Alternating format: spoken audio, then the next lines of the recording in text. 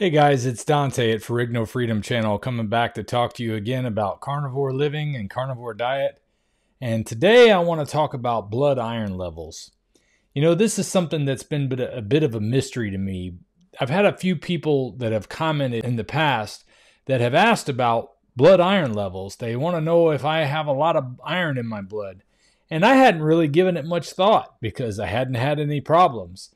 But it's one of those things where it's been in the back of my mind that I need to probably understand a little bit about this, because if it's going around the community where they're wanting to ask these questions, then maybe it's something that I need to be able to shed a little bit of light on, especially with my experience in 2.5 years of doing lion diet. You know, all I eat is beef for the most part. Occasionally I have lamb or deer and some other ruminant animals, but I tend to avoid pork, chicken, and seafood. But when somebody eats a lot of red meat, you tend to think, well, their iron is going to be really high. And I figured after 2 years, that would be long enough to know whether or not my iron level was high. But it was something that a doctor hadn't checked for me in the past. So I thought this is something that I really probably need to look into so I can shed a little light on it for you guys. And my opportunity finally came because something that my work does that I'm really thankful for is that they encourage us to do things that are healthy for ourselves and also encourage good health among our community. And that includes donating blood. They actually give us rewards for doing things that are health conscious, and donating blood is one of the things that they give us a high reward for, which is really nice of them. Because normally I was not a big fan of donating blood. First of all, I'm not 100% sure what some of the sources do with the blood. But at the same time, I always knew that sometimes people need transfusions. Sometimes people get in car accidents and they need a certain type of blood to be able to stay alive while the doctors surgically put them back together. So I wanted to be able to donate blood, but I always used to have this thing about needles. And it was just one of those things that I never wound up doing, unless I was really down on my luck and needed a few extra bucks. And back in the day, it seems like you could actually get enough money to pay a bill donating blood. These days, it's like you can get a quarter tank of gas or a trinket. But donating blood hasn't appealed to me very much generally in my life. When I found out that donating blood is a good way to get your iron level under control, because your body has to produce more blood and it gets rid of some iron during the process, I thought, well, this will be an interesting thing. Maybe I'll be able to find out what my iron level is. And then I learned something about iron levels that's really confusing. There seems to be two complete different scales for checking iron, because the numbers that they use at the One Blood office that I go to for blood donations are much lower numbers than are indicated by when I do research online about what blood serum levels of iron would be. And I've come to determine that it has to do with whether or not they're actually checking the blood itself for iron content, or if they're using a device that they put on the end of your finger to check for iron content. It's not like an oximeter that checks for oxygen levels. It actually kind of moves around a little bit. You can feel it adjusting on your finger or on your thumb. I think they put it on my thumb last time I was there. And it checks for the iron level. And the last 2 times I went, I was both within the normal range. And that's the first 2 times I've given blood that I can remember. So I thought it would be a good idea to take a look at a video that talks about carnivore diet, blood levels of iron, and even donating blood. And I found a video that looks like it might be very interesting. And it's by one of our favorite carnivore doctors, Dr. Paul Saladino. It's called Managing Iron Overload with Phlebotomy. And if you're not aware, phlebotomy is basically the field that deals with donating or receiving blood. And in this case, I'm sure he's talking about donating blood. So I'm assuming that's going to be where the video is going to take us, and it's going to deal with some of the aspects of carnivore, iron levels, and donating blood. So without any further ado, let's take a look at that, and I'll add my commentary as we go and see if there's anything we can glean from this that'll be helpful for all of you on your carnivore journey. And let's roll.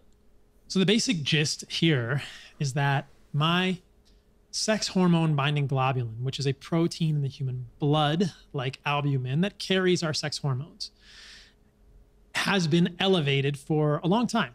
And when I was on keto, my SHBG was in the 120s at one time. So low carb appears to raise SHBG. This is an argument that I've advanced in the past that is probably that ketogenic low carb diets are not great for sex hormones, because when you have more SHBG, you're going to have less free hormones in your body.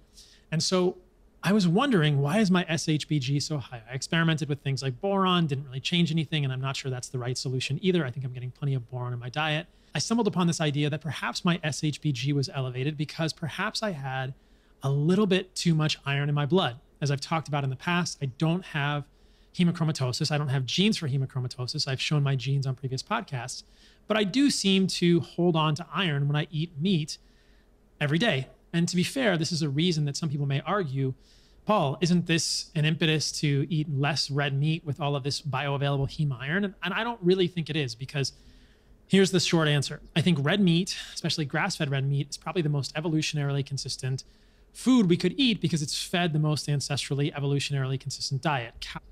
Cows are fed grass throughout their lives, and that grass is what they're supposed to be eating. I don't really want to eat lower iron containing chicken that is fed corn and soy and grains. If I eat the dark meat, I'm going to get a similar amount of heme iron as I am with red meat. If I eat darker pork, I'm going to get that, but both pork and chicken are fed corn and soy, and I don't want to eat those foods. I would rather eat red meat and then understand where my iron is and manage it. How do I manage it? Well, this may sound a little intense, but I've been doing phlebotomy. So this means I essentially drain a little bit of blood every week. And if you've heard my previous podcasts, what have I started doing? Yeah, I do my own blood draws. So every week I stick a needle in my vein, usually right there, and I drain out 50 to 60 cc's of blood, which I then give to that plant behind me, which is maybe why it looks so healthy. And as you can see, my ferritin, I'll show you the ferritin levels, have gone down significantly with that process. And interestingly, and this is really the first time that I'm able to share this on blood work, my SHBG has now also gone down to the lowest levels that I've had perhaps since I've been checking it in the last 4 to 5 years. So I really think that there is interesting evidence in the medical literature that subclinical iron overload may lead to levels of sex hormone binding globulin that are higher than we want to see it. So let's get into the details of all that, and I'll show you guys how it all shakes out. So you can... All right, there's a lot of interesting stuff that he covered there. First of all, I'm not one to be draining my own blood. I go to a blood drive clinic. I go to One Blood here in Florida. I think they're also in Georgia. And I know they provide blood for the local hospitals that need blood for people. So I feel real comfortable dealing with this particular place that handles blood draws. And the good thing is that even though, like, the first time I ever went, they said that my blood iron level was 17.1. And on their scale, it shows that between 14 and 18 is normal for a male. So I thought, well, that sounds pretty good, but I didn't understand what the numbers meant. And I really still don't understand what their numbers mean. I am trying to dig into this information. So once you're over 18 or under 14, they don't really want to take your blood because you're either iron deficient or you have too much iron in your blood. And that's the first time I had anything looked at when it came to my iron. So I thought, well, if it's 17.1 now, I wonder how it's going to be the next time I give blood. So yesterday was the first opportunity I've had to give blood again and find out what the reading would be. And this time, my blood iron level was 15.5. So close, well, I guess that's just below the midway point of what they consider normal for an adult male. And I thought, well, that sounds like that's a much better place to be as far as iron goes. I didn't want to be on the high side necessarily, because then I thought, well, what if it pushes over the level? Am I working on getting hemochromatosis? Am I having to worry about having high iron issues? And he was talking about how having high iron can affect your sex hormone. I forget the 4 letters that he just mentioned, but I understand that when you have more of that particular thing that he was talking about, that it inhibits your sexual production. Well, I haven't had any problems in that area, especially for those of you who don't know, I was on TRT when I started doing Lion Diet, but I've been able to come off of TRT. And not only was my initial blood test after having been off of TRT for 6 months, that my testosterone numbers were where they were 4 years ago when I started TRT. The doctor said that that would be unlikely that they would even be as high as they were because my body hadn't been producing as much of its own because I had been supplementing for close to 4 years. So that was the first step. Then I started supplementing with iodine because I realized that I was iodine deficient. I had been supplementing with iodine for about 6 or 7 months by the time I took my next blood test. And that one showed that my testosterone levels were normal now. They had gone up by over 50% from the last number. Now, I understand that free testosterone makes a bigger indicator of whether or not you're having good testosterone levels. But as I've mentioned in the past, the problem that I started testosterone for was no longer a problem, and that was related to performance in the bedroom. And it's still no longer a problem. And I'm just curious now that I'm finding out that lower iron levels might actually help with that.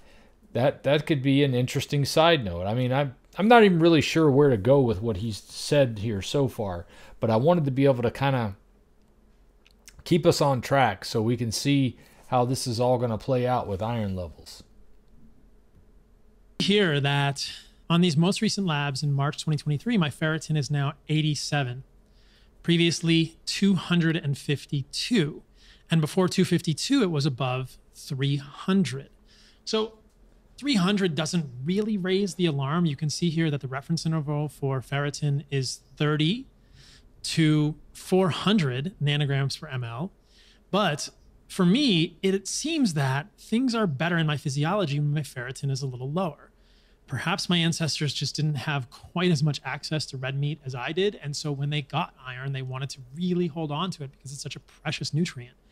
Iron forms the center of every hemoglobin molecule in your body, which is the large complex of proteins in all of your red blood cells that carry oxygen. It's a pretty central thing for being a healthy human. So if you perhaps didn't have access to lots of iron in the past, half of my ancestry is Sicilian, then holding on to iron may have been a good thing. So I realized that as we move through time and space in 2023, we may do things differently than our ancestors had. And I'm trying to do that in the best way possible, eating the cleanest, most nutrient-rich foods, but also mitigating potential issues with genetics that may not be ideal. Now, hundreds of years ago, my ancestors might have been eating more fish. Maybe they were eating more land animals like chicken or pork, and they may have had less iron in their diets. If those animals were not fed suboptimal foods, maybe that would be something that I could consider an experiment with. But I feel pretty darn good with meat and organs. I just do this phlebotomy to manage my ferritin. So it's an interesting thing. It's humbling for me to say, oh, I don't think this is a reason for humans not to eat good quality red meat, grass-fed, grass-finished, but I think it's something to know, and you should check your iron stores. You can see here the whole iron panel you want is going to have the iron binding capacity, which is called the TIBC, serum iron, and iron saturation, which is 35, previously 31. I've had that as high as almost 50 in the past. So you want that iron saturation below 40 for sure. You want that ferritin. I would say the ferritin can go even lower for me, probably 60 or 70 or even 50. And those are the main iron stores. Those are the main iron metrics that you want to get on your labs. You'll see here on the blood work that my B12 is out of the reference range, but this is a normal thing for me, and it happens for many humans who are eating red meat and organs, animal foods, that has lots of B12. That's nothing to be concerned about. There is some association in the literature. There are some conditions where people have myeloid dysplasia or blood cancers that lead to elevated B12, but you can easily see on a CBC that I don't have any blood cancer. This is just an elevated storage amount of B12, which is completely safe from everything we know in medicine and not an issue. You can see my folate is 6.7, previously 15.7. Not sure why it's lower, but it's still within the reference range. And I am eating a little more liver now, which is good, as you'll see later on my homocysteine. So we can also look then at my sex hormone binding globulin. SHBG is here, 50.2, previously 69.5 in November. So this is November to March with basically weekly phlebotomy, 50 to 60 cc's of blood. led to a drop in the SHBG, probably between 69.5 and 50.2, with a ferritin that went down from 252 to 87. So I'll keep an eye on this, but I think that's really interesting. And obviously, this isn't a perfect experiment. There's no way I could blind myself, but I do think that I feel better with less iron. I feel better with probably a lower ferritin now. And perhaps the sex drive is a little better for me with less ferritin, though the testosterone has remained about the same.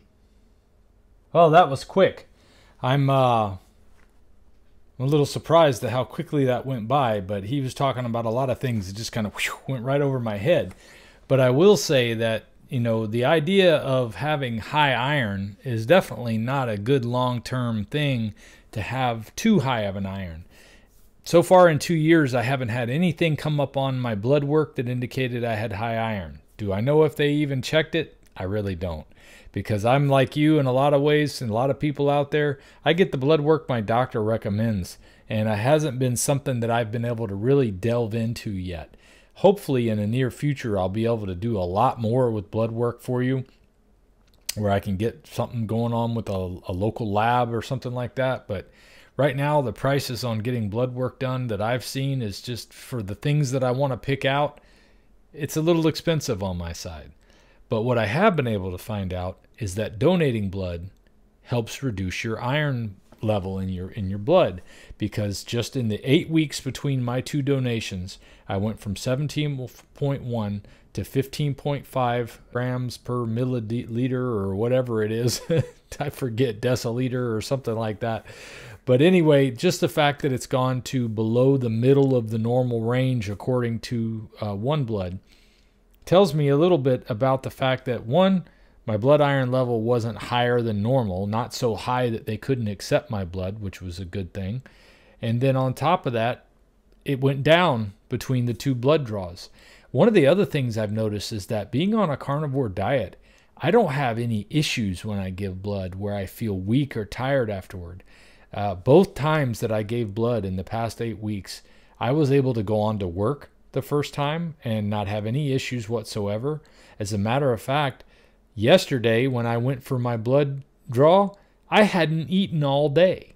And I hear that that's an issue for some people. I take it back. I had 3 poached eggs around 11 o'clock, and I went and gave blood at 3:30. I actually wound up giving blood around 4 o'clock because it takes a while for them to process you and come in. But, you know, it's a miracle what Lion Diet, what carnivore diet in general has done for me and a lot of other people. And being able to participate in giving blood is definitely a positive side for me. And knowing that I'm not getting too much iron is a good thing. And I thought it would be good to be able to share with you, since I'd had so many questions about iron. Hopefully one day I'll be able to get all the checks that he talked about, like ferritin and getting the overall iron level, and then checking the sex hormone binding globulin and all that stuff. Hopefully, but I'm not there yet. But for now, I just want to say that you can control your iron levels a little bit by giving blood. So no worries with iron. No worries with eating all red meat, which is what I eat 100% of the time. But I do hope to come back with more information on that for you in a near future video. For now, if you wouldn't mind, stick around. You can check out one of my affiliates. I'm going to show you something from Redmond Real Salt, my favorite company to buy salt from. Not only do I love their smoked salts, but I love the kosher salt. I love their fine salt. I get the little tiny bottles just so I can keep them with me when I go out, and I have them ready to go. Even though when you order a little package of their tiny bottles, it seems like this is a lot for a little, but it's nice to have something I can carry it in, and it doesn't look like I'm carrying some weird vial into the building that doesn't have any indication that it's salt. You know, you start pouring stuff. I would bring salted water or Soleil water sometimes in a Ziploc bag to work. And my employees, my coworkers are looking at me like, what in the world are you pouring in your drink there? You know, because I would add it to my San Pellegrino or whatever I was drinking that day. Sometimes even hot water that I'm having in lieu of coffee, I would add a little bit of Soleil water to it. Well, this way I can carry some little fine salt with me and just put a little bit in my drink, and it's perfect, and it doesn't look weird because I actually have a labeled bottle that says real salt. So be sure to check out this quick clip from Redmond, and anything you buy from me, not only do you save 15% when you use my code Dante, D-A-N-T-E, but also it supports the channel. I can't tell you how much of a help it is, because it's really what's allowing me to be able to do this closer and closer to full time. And I'm so thankful for you guys that have been coming back and watching my videos. We're approaching 38,000 subscribers, and I just couldn't have done any of this without you guys. And you guys are helping me spread the word. So here's that quick message from Redmond, and I'll see you next time.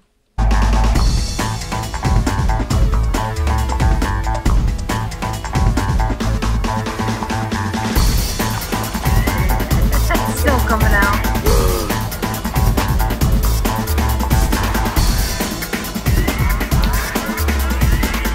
I love it just as much as I did before.